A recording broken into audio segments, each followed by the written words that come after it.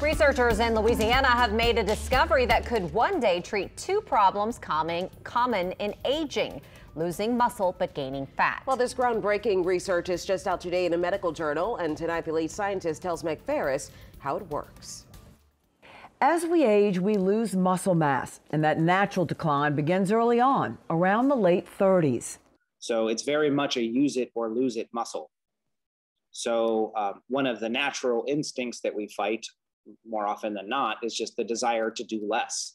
Muscle loss takes away independence and causes health problems as we age, evident especially now as we're living longer. Because that muscle mass is going to be one of the largest predictors of the quality of your life and maybe the length of your life.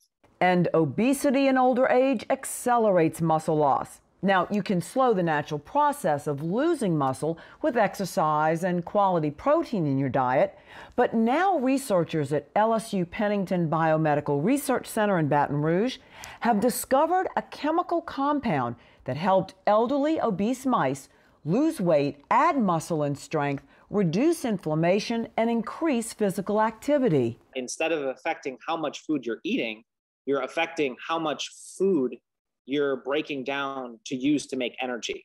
It dramatically, and I mean dramatically, decreases body weight, right? Wow, because that excess fuel normally would be stored as fat. Correct. That is exactly correct. The study is published in the journal Cachexia Sarcopenia and Muscle.